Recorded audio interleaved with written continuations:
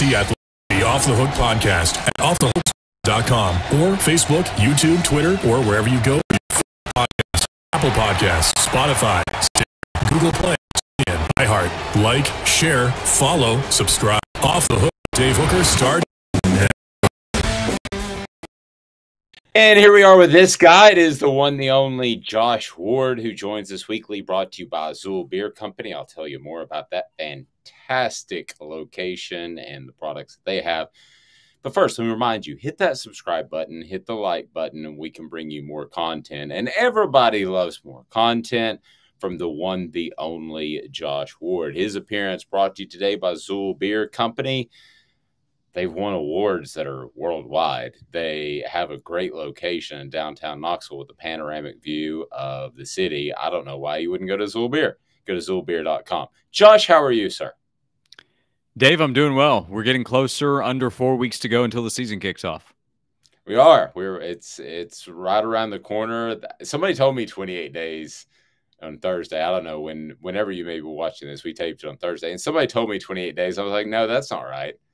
And I hearkened back, Josh. How many times was the icebreaker with a coach? So I don't know if you use this. I use this all the time. Well, I stopped. And I would say, so you ready for the season to get started? And they'd say, bleep, no, I could use another 2 weeks or a month. I know the feeling. Josh, I know the feeling now.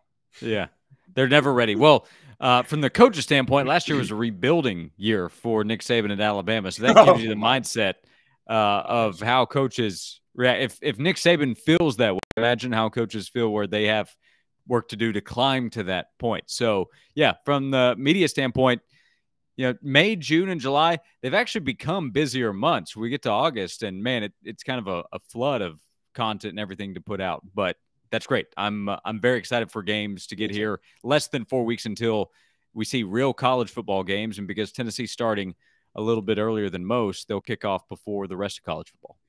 And we have the Hall of Fame game this weekend. Will you be laying a wager on that game? Because if so, I'm driving to your house and I'm taking you to therapy.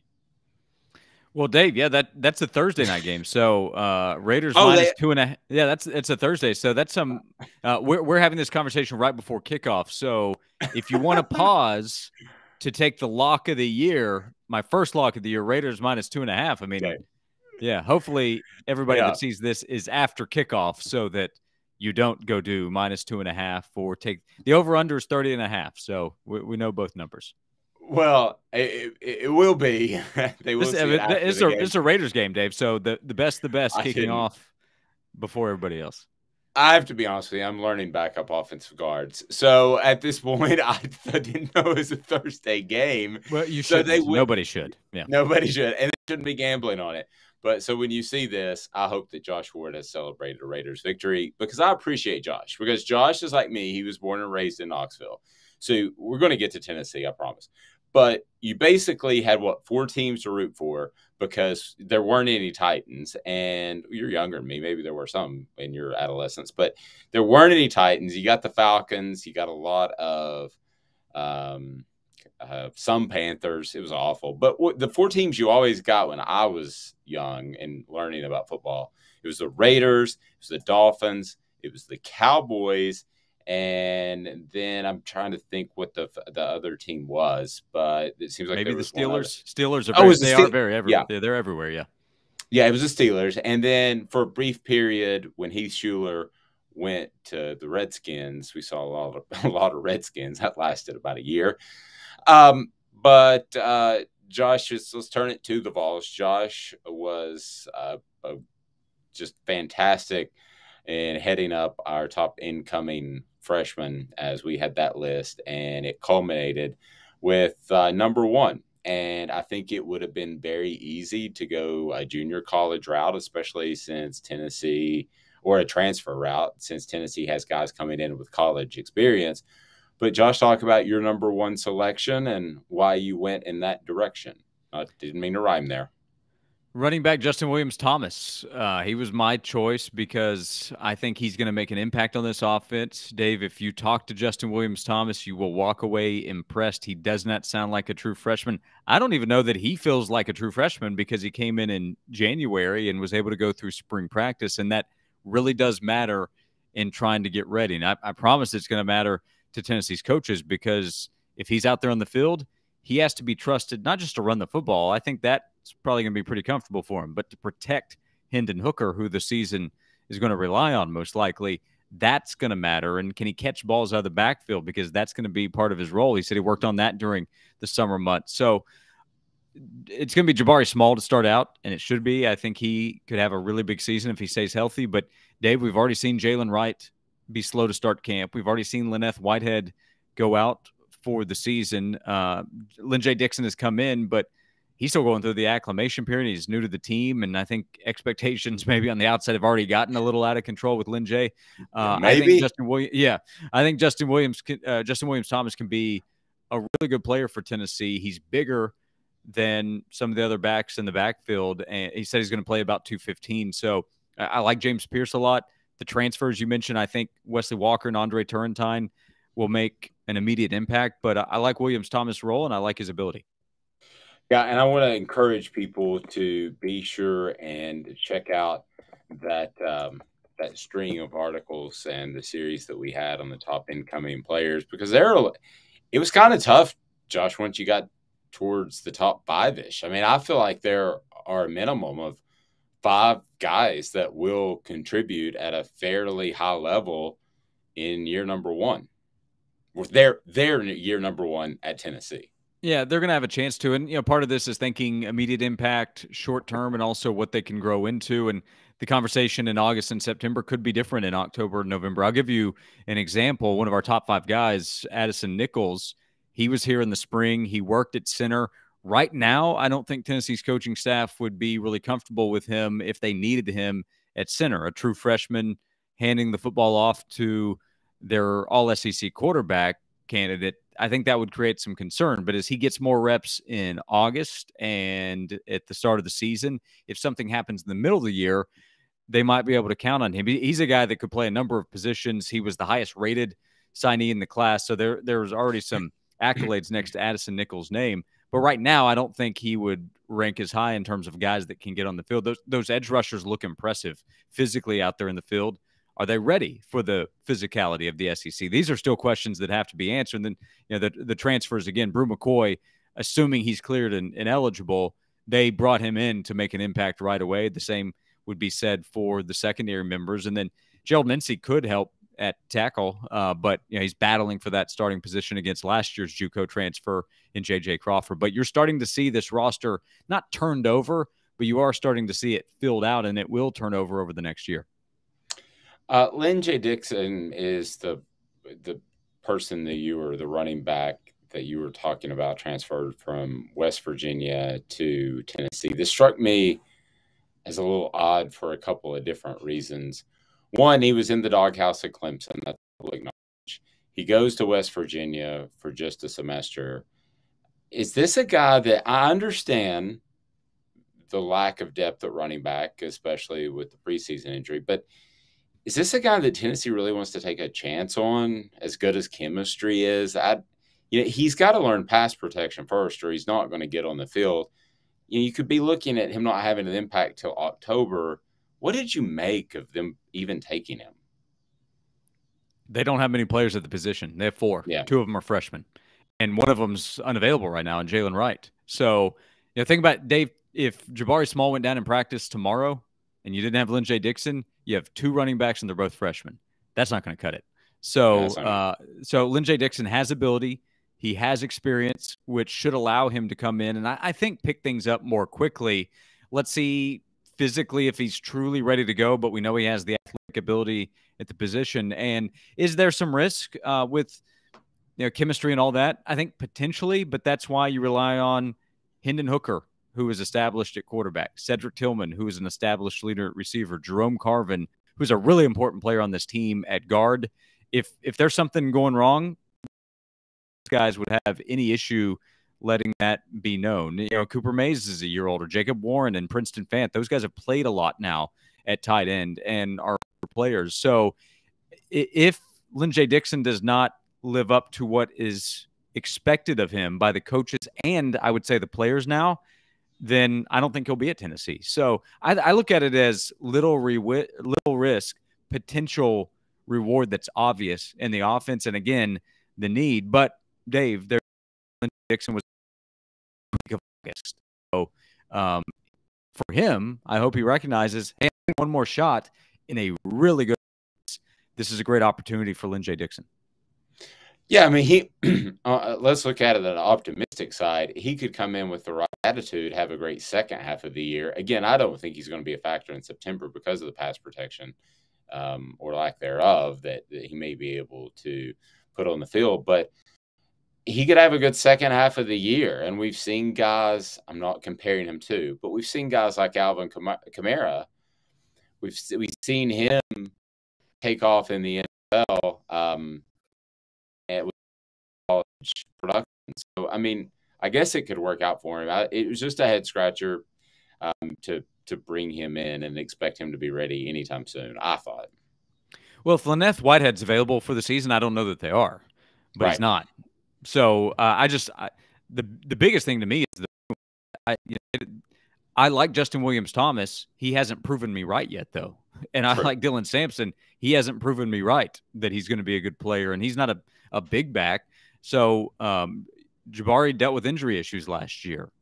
Jalen Wright's dealt with injury issues since he's been at Tennessee. So they just, to me, it's a scholarship number issue. 4 running backs in the SEC could be scary for Tennessee's coaches, and he does have a lot to learn, but so do Williams-Thomas and Sampson without the college experience and without the confidence of, okay, this is what you do in a big-time game. Lyn-J Dixon wasn't just playing somewhere else in college. He was playing in a program that had the highest expectations on the field, so that's not going to affect him. And picking up or see what you see from a college defense, he's done that. 2 of the running backs have not. So I don't know what to expect. I did mention earlier, though, I think expectations have already gotten out of control. I think fans have already some, not all, some fans have already said, okay, so you think he just takes over and starts ahead of Jabari Small? No. No. At some point, I mean, maybe, but I think this is a guy with talent and with obvious upside on the field to come in and fill a spot that is pretty wide open behind Jabari Small. Yeah, I mean, I like Jabari Small. You? Yeah, I like him too. I mean, I'm not going to say he's going to do what Travis Stevens did in 2001 and bust out to that level, but think about he played last season essentially the entire season injured. He hurt his shoulder in that Pittsburgh game, and he plays running back, Dave. That's not a good spot to be hurt. So he powered through as best he could. He's shown running ability. I like him. Really good running back for Tennessee in this offense. I think it can fit him really well. Great reference to Travis Stevens. That week, 2 things that I've never seen before or after happened, and that was Travis got called in 2001, let's see what you do against Florida by a media member, and said media member after he ran for over 220 yards with another media member because they joked about it. So that's a great reference that brings back a lot of memories, times from the press box. But, Josh, let's turn to quarterback for a second. Okay, so I want everything to work out for Joe Milton. He seems like a great person. But talking to somebody close to the program, I think they want to make sure that they have Tavon Jackson ready. The step out of bounds against Ole Miss in the heat of battle, to me, might be one of those mistakes that are impossible to overlook. And he has accuracy issues. So let me ask you a 2-pronged question. If Hendon Hooker decided that he had something, more important to do in the opener, and they had to play second string guy, who is it? And then as of October the 15th, midway through the season, Jackson having that time, who would it be? Well, opener, Hendon Hooker's unavailable. I think it's Joe Milton. If Joe Milton continues to struggle and shows the same issues as last year, then I would be very curious what the coaches think about Tavon Jackson's progression, because you can't continue to have that. But again, numbers-wise, you're limited to that conversation. So Joe Milton's important for Tennessee. They do not want Hendon Hooker to go down, but he did last year. And one of the big questions on the team right now would be left tackle, where you're J.J. Crawford or Mincy getting beaten at the edge and a hit being delivered to Hendon Hooker. to this conversation becoming very real. So a lot of the conversation has been really positive about Joe Milton continuing to buy in and want to prove that he can play the quarterback position and being a good teammate. And he and Hendon Hooker have a really good relationship, and that is a positive sign. In fact, I feel like Tennessee is a positive sign because we've seen guys just up and go if things don't go well. So if something were to happen to Hendon Hooker in the start of September, then Joe Milton gets another chance to prove he can play quarterback in the SEC. Middle of October, I don't know. Dave, remember C.J. Leak? He was the backup to Casey Clausen, and he was given a chance to be the guy as the backup, and it just didn't go well. Now, I think there's more upside with Milton in terms of ability in this offense, but if you continue to find issues and you feel like, okay, we're not getting it fixed, remember they went to James Banks and said, we'll just see what we can figure out with this talented freshman. That's a potential situation if you have to go to the number 2, who is Joe Milton, and the number 2 cannot deliver. Yeah, maybe you could throw a squirrel back there, but I don't think for a couple of plays. I don't know. 170-pounder that's running at an SEC defense. Be careful how many times you do that. You think that guy's 170 pounds, and you think I'm 170 pounds. So hey, I'm 5'11" in the program, Dave. So don't question my numbers. That's right. I've got you at 6 foot. Okay. So 6 even 0.02. It's funny you bring up CJ Leak. I don't know if you did that on purpose, but they both have the herky jerky release, like a boxy sort of release that, to me, it's like a free throw shooter. We don't talk big Ben Simmons or any of the guys that just can't shoot.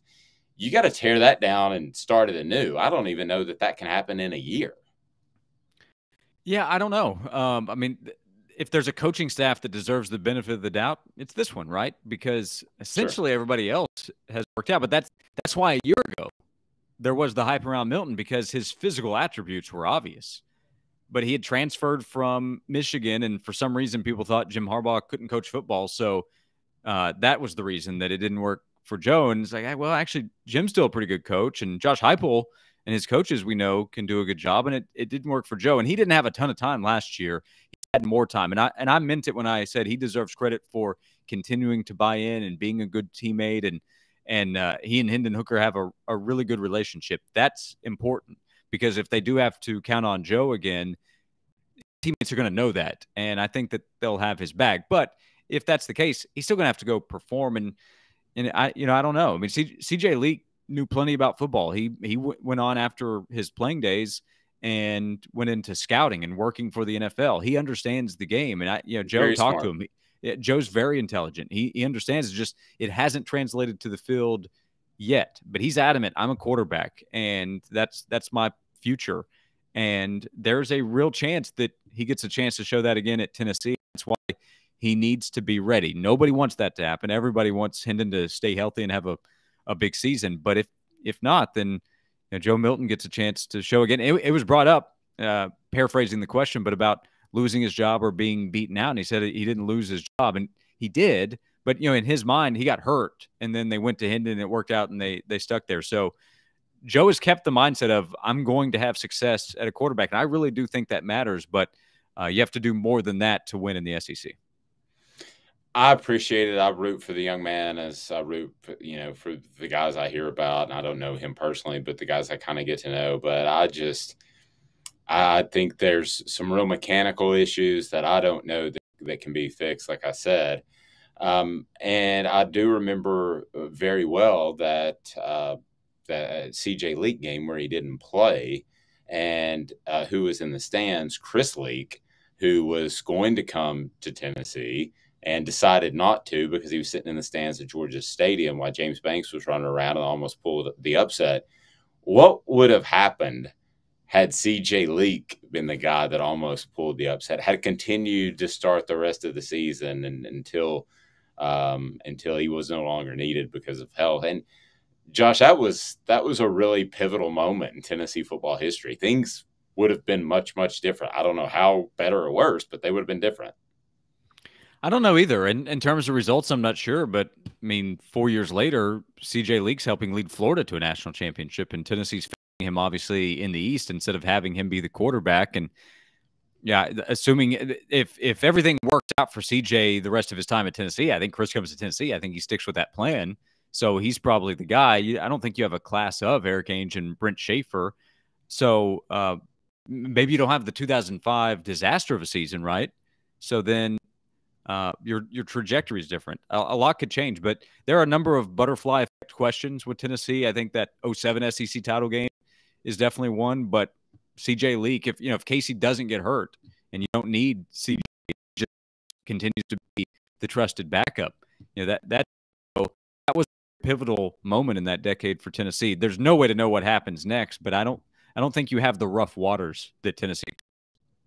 How about another? A guy named Chris Sims was committed to Tennessee. I can remember staying at a radio station late at night because he was going to make his announcement.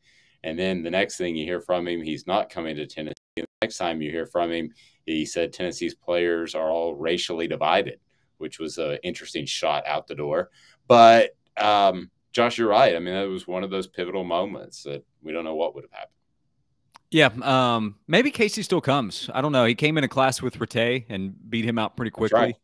So maybe Casey still does. I'm not sure, but that would have been an interesting battle, right? Because then you're talking about I don't know who stays there, but you have Matthews, Sims, Suggs, and Clausen. It was already interesting. So throw Sims in there, then it really gets that way. So I don't know, but that's a big one for sure. There could have been a recruiting impact even more so with Sims coming to Tennessee instead of Texas. So there's that. There's always the recruiting aftermath. Like if Tennessee goes to the Rose Bowl in 2001 instead of losing to LSU, you have another SEC title, but you have that national stage. Even if you don't beat Miami, I think Miami wins, but Tennessee would have had Albert Haynesworth, John Henderson, and Will Overstreet. They're not getting pushed around. I promise that. But no matter the result of the national championship game, another SEC title and the Rose Bowl, that would have helped recruiting. So, Dave, I don't think there's any program in the country, and I mean this, that has more what ifs than Tennessee football. And I'm just talking over the last 25 years.